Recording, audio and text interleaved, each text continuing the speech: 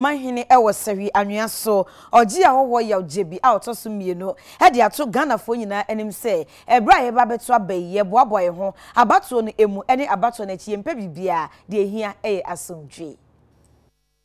We all remember J.J. Rawlings handed over power after 19 years, especially after his 2 terms in office. It doesn't happen often in Africa. So we are very much grateful that when he served the 2nd term, he graciously handed over to the next government. And we are also happy that since then, we have been enjoying this democracy. And it is our hope that these elections, only one person will win. And whoever wins will also continue. And anybody who is declared the loser will be gracious enough to congratulate whoever wins. When you look at issues and historically, you will really judge him wrongly. But when you are closer to him, you will see the goodness and the kindness of such a person. I came very close contact with him when I sought to seek advices from leaders.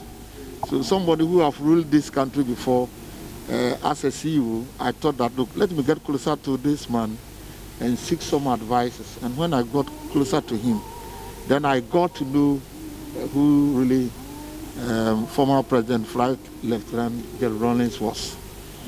Very firm and fair, and he stood for his words as justice. He stood for it well. But his principal person, very kind, and he opened himself to all.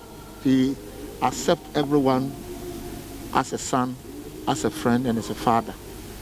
So this country have lost a very great person, and I think that his principles, life, and some of the leadership qualities still remain in some of us who are leaders. And he had his successes and his failures, but the good thing about Gyebi Rawlings is that no party in Ghana will have nothing to write about.